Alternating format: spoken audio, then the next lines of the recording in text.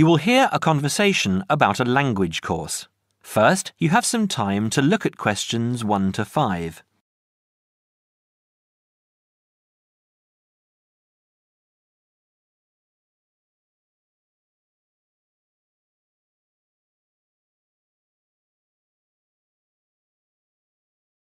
You will see that there is an example that has been done for you. On this occasion only, the conversation relating to this will be played first. Good morning, Borgheimer language courses. How may I help you? Oh yes, I contacted you some time ago about following a German course in Germany, and you advised me to take your placement test before we go any further.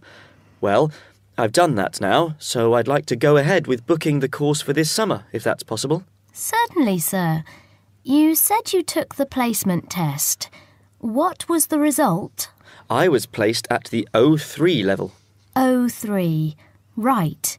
That's lower intermediate. Fine, Mr. The answer is Level 3 or Lower Intermediate, so the course level has been filled in for you. Now we shall begin. You should answer the questions as you listen, because you will not hear the recording a second time. Listen carefully and answer questions 1 to 5. Petterson. John Petterson. Could you spell that for me, please, Mr. Petterson? P-E-T-T-E-R-S-S-O-N.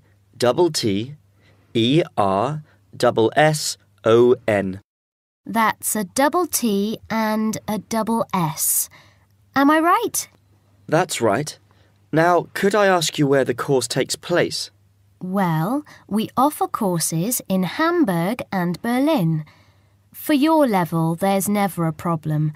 There are always plenty of people for the intermediate classes. Oh dear. Does that mean that there might be a lot of students in my class? I wouldn't be very happy about that. No, don't worry, Mr. Petterson. The maximum class size is 12, but I've never known there to be more than 9 or 10 in a class. It could even be 5 or 6. Good.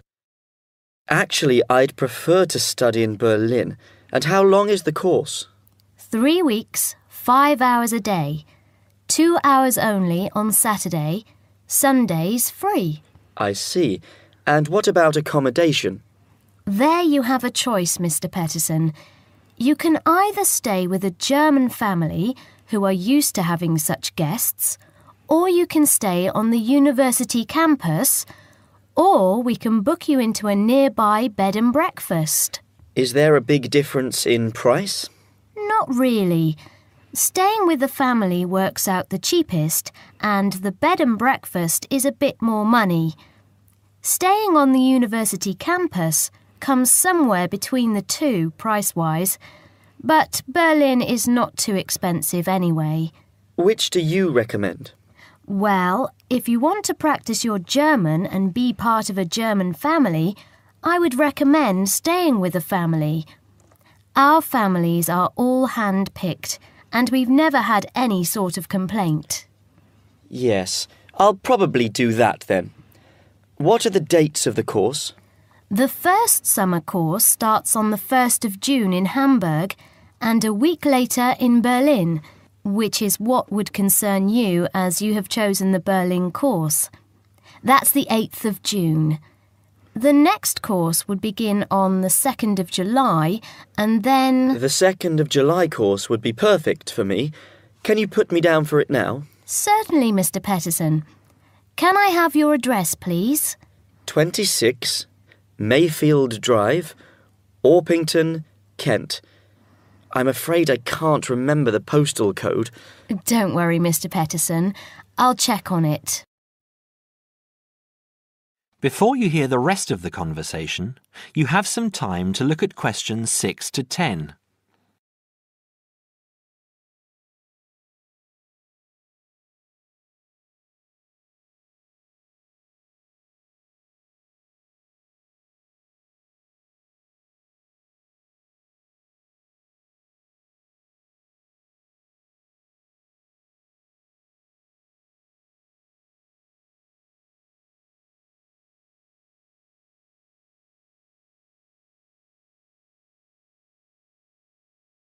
Now listen and answer questions 6 to 10. There are a couple of other things I'd like to ask. Certainly. What do I need to bring on the course? Well, apart from the obvious, you'll need our textbooks. I'll email you the name and publisher. You should be able to find it in your local bookstore. If you do have problems, call me or email me and I'll see what I can do. We provide the computers, computer disks, translation exercises and all that sort of thing, but you will need a good dictionary. We recommend Langenscheidt, which is more than adequate for your level. You don't have to go and spend a lot of money on an expensive dictionary. Not yet, anyway.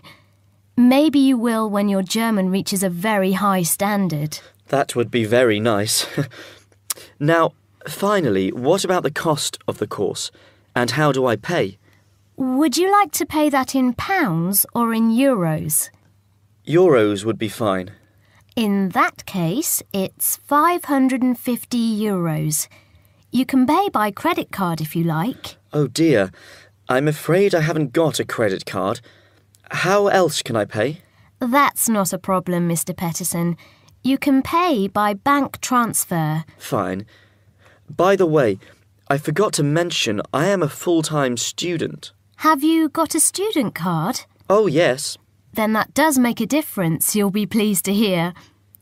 You are entitled to 35% off the full price.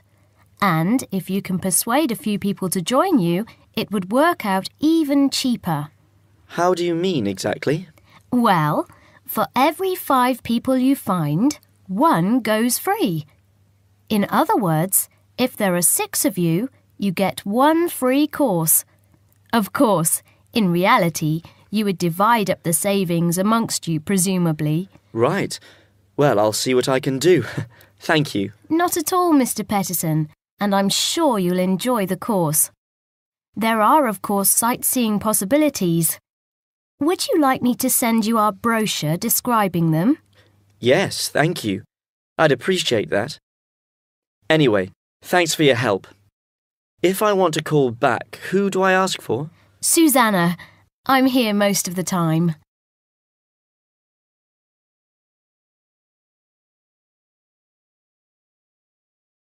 That is the end of part 1.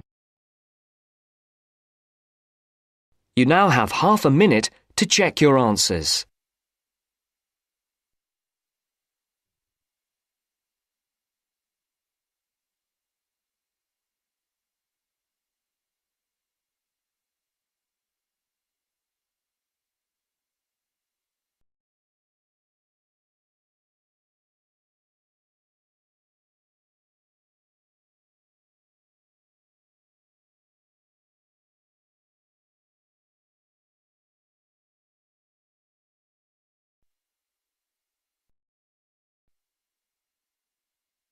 Now turns to part 2.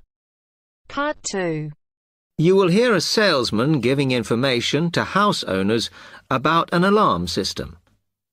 First, you have some time to look at questions 11 to 16.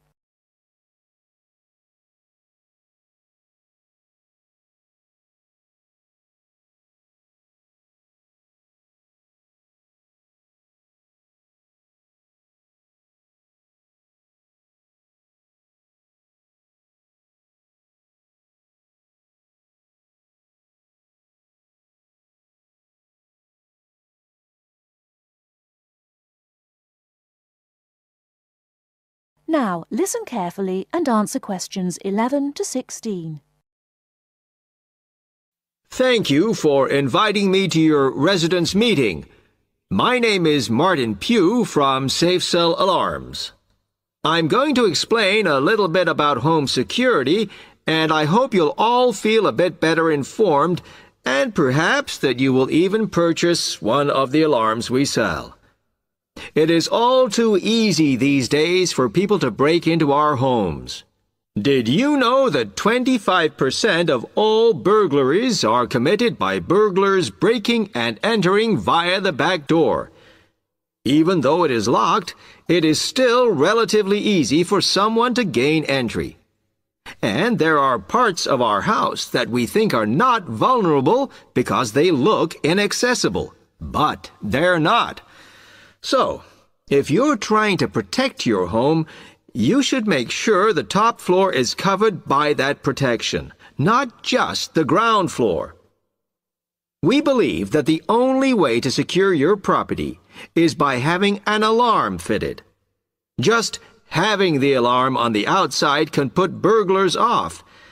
And we also recommend that you warn them about the alarm. To do this, we suggest you stick a sign in the front window of the house so it can be seen clearly.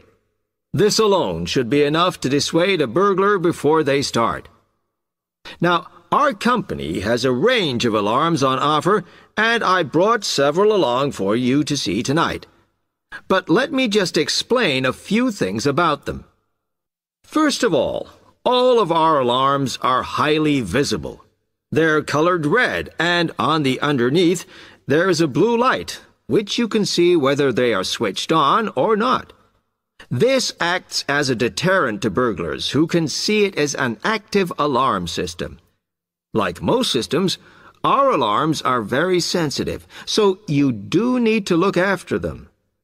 You may be surprised to hear that a cat can often slink around unnoticed under the infrared beams, but a spider crawling across them will set them off. Also, our system is a little different from some. Most companies offer an option that connects their alarms to the police station.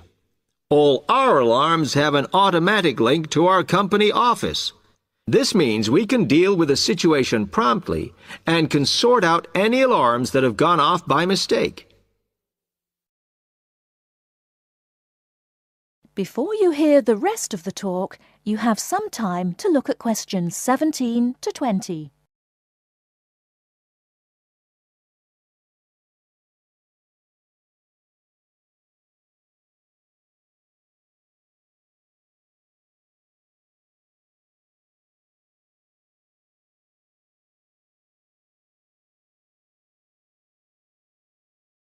Now listen and answer questions 17 to 20.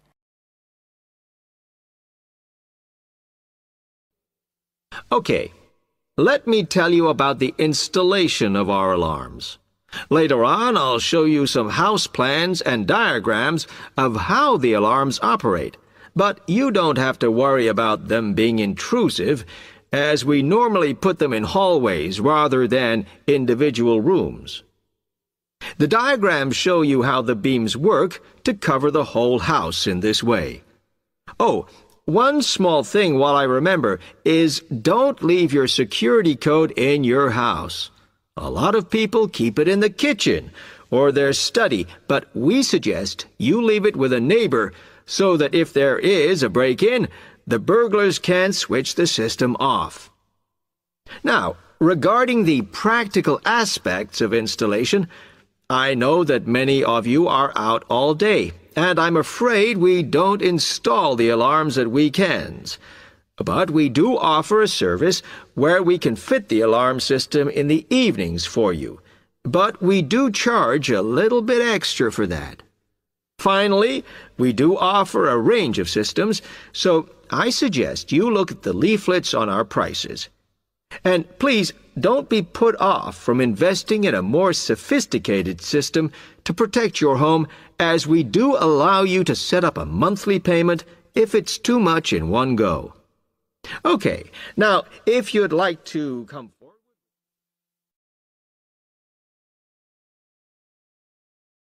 That is the end of part 2. You now have half a minute to check your answers.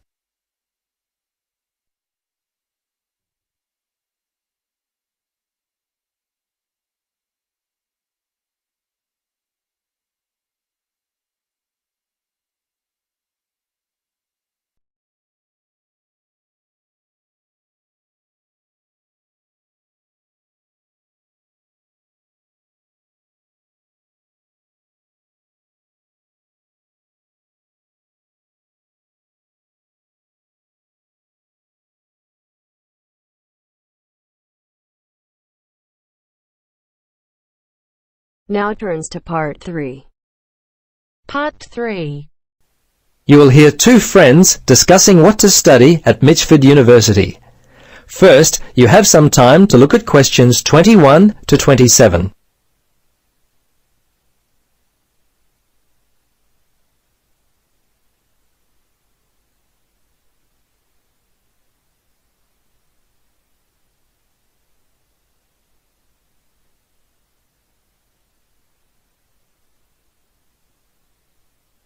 Now listen carefully and answer questions 21 to 27. Hello, Gloria. Hi, Paul. I just heard that you're studying psychology this year. At the moment, that's true, but to be honest, I'm not sure exactly what to study. You're in your third year at university. Do you have any advice for me?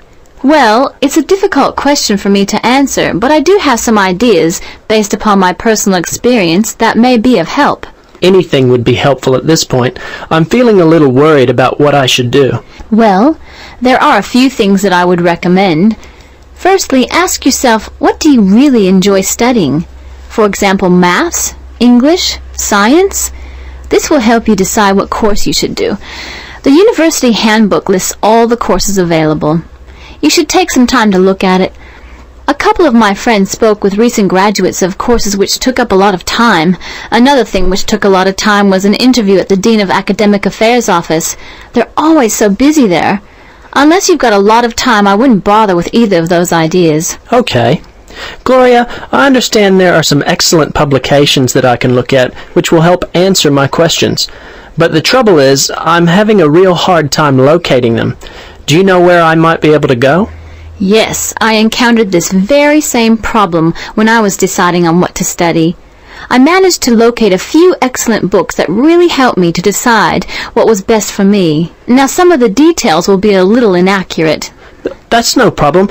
If you could just remember the titles, I'll be able to look them up at the university library. Now, let me just get my pen. Okay, ready? All right. The first book I found was What Should I Do? It was written by Paul Smith, and I believe it was published in 2000 by Smith Brothers. I think this was the best book I read, although Judy Newton's Choosing University Courses was also an excellent help for me. Can you remember what year that one was published? Let me see. Most of the books I read were published around the same year, 2000, I think. I can't remember who published it. I think it was Printers Limited. You'll have to check that one out yourself. No problem. This is just what I've been looking for. Anything else you could recommend? Yes, there was one other book which I remember because my cousin works for the publishers Brown and Tate. He started there in 2002. Anyway, the book's called Surviving University and was written by Julie White. It's an excellent book which came out in 2004. I certainly recommend it. Before you hear the rest of the conversation, you have some time to look at questions 28 to 30.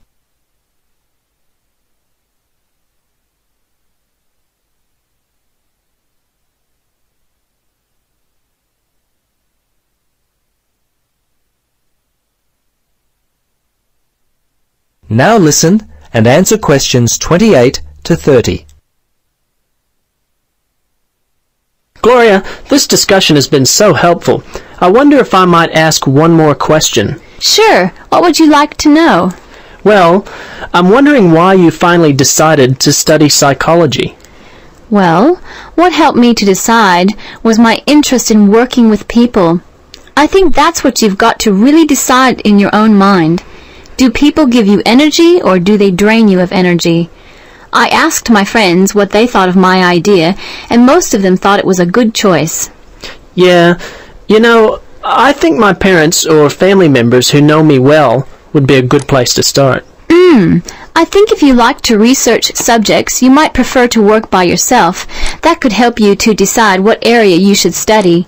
For me, I like working with numbers, and I knew psychology involved a lot of this, so that also helped me to choose my course of study. The bottom line is you've really got to know what you naturally like to do. Once you work that out, you simply choose areas of study that relate to those things. Well, Gloria, I can't thank you enough for your time. Would you be interested in joining me for a coffee?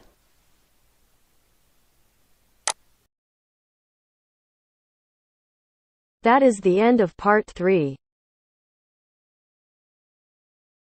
You now have half a minute to check your answers.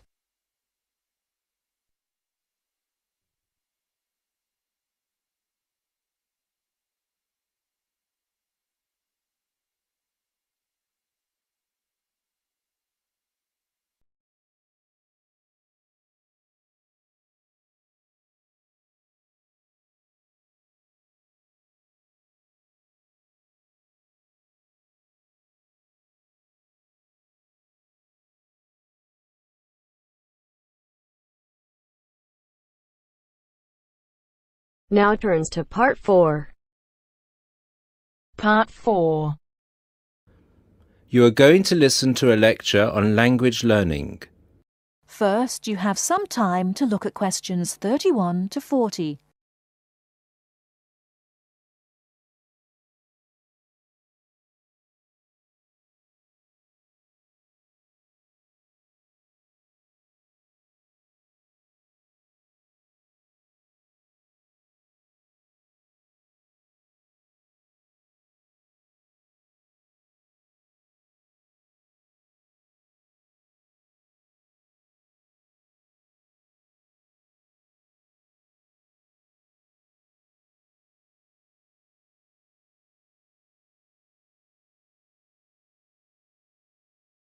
Now listen carefully and answer questions 31 to 40. This is the first in our series of lectures on language learning. The topic I'd like to deal with today is what makes a successful language learner? There's been a lot of research into what makes some people learn a language faster than others. In this lecture, I'll summarize the main findings of the research into the subject. There are many factors that influence how quickly one learns a foreign language, of which exposure to the target language seems to be one of the most important factors to consider. It's this factor which determines the speed of learning a language, especially among those people who learn a foreign language outside the classroom. There are more people who did not learn a second language or a third language in the classroom, and I think that understanding how learners successfully learn languages without the help of a teacher can provide us with the key to how to become a successful language learner. Let's look then at the characteristics of a successful language learner. Motivation seems to be one of the key factors. Research into motivation has identified two main types: instrumental motivation and integrative motivation. Instrumental motivation is the kind of motivation that encourages people to learn a language for practical reasons, such as getting a job or passing an examination. Learners with this kind of motivation intend to use the target language as a tool or instrument to help them achieve a goal. Integrative motivation is what encourages learners to learn a language in order to communicate and socialize with others who speak the language. The primary aim for learners with integrative motivation is to use the language to integrate and identify with the community that uses the language. Immigrants, or people who are married to speakers of another language, are motivated in this way. Although most people have mixed motivation, research into language learning and acquisition suggests that integrative motivation produces much better results and is an important characteristic of successful language learners. Personality is another important factor in language learning. One does not need to be an extrovert to learn a foreign language, but willingness to experiment and take risks is essential. Introverted or anxious learners who are afraid of making mistakes find it harder to learn a language. Good language learners will try to experiment with different ways of learning vocabulary or grammar until they find the way that suits them best. Language is a complex system. Successful language learners often design complex learning systems to master a language. They think about how they learn and organize their learning accordingly. They develop their own learning style and use a range of learning skills such as efficient revision techniques, systems for learning and organizing vocabulary, the ability to monitor their own speech, and the ability to plan their learning. Finally, age is another major factor to be borne in mind. Children seem to be in the best position to learn a foreign language rapidly and with the best results. Older learners can also be very successful and become proficient at using a language.